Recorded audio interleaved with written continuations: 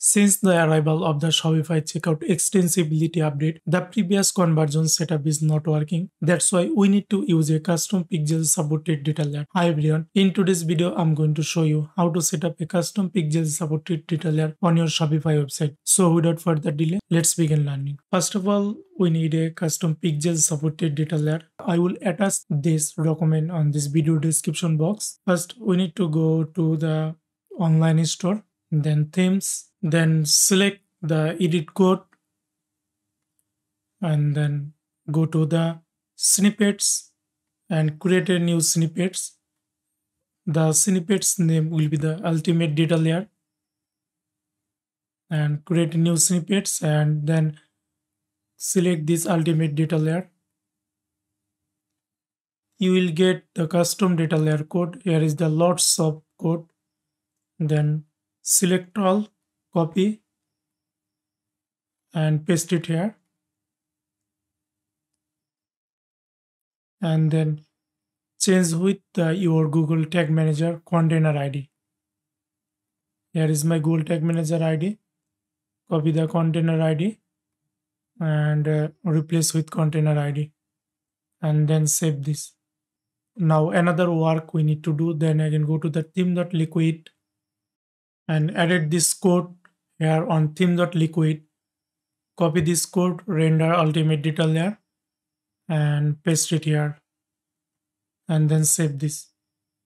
Now exit this theme edit, then go to settings and select the custom events. Select the customer events and create a custom pixel, and you can enter any name here and create a pixel. Then again go to the document file and then select the checkout web pixel and copy the code and paste it here, and again replace the GTM container ID and select the shape, and then select the connect and select the connect.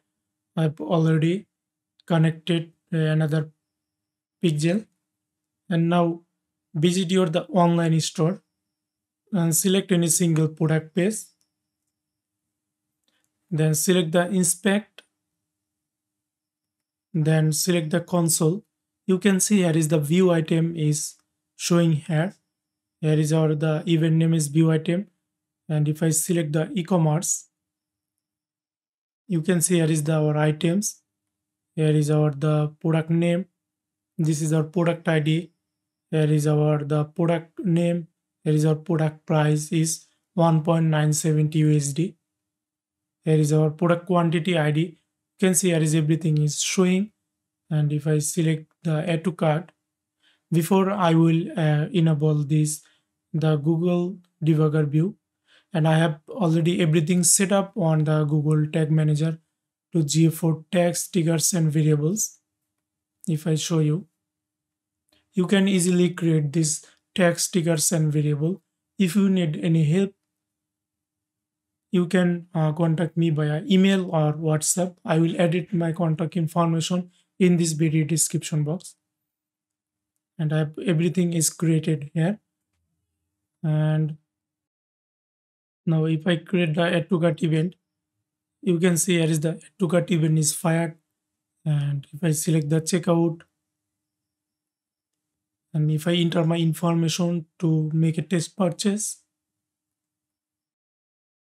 and also you can see here is the add shipping info event is fired. Also I will get the customer information from here. If I select the customer, you can see here is our the address, here is our email, first name, hash email, hash phone, and the last name. Here is not showing phone because I have not entered my phone number. That's why. If I select the pay now,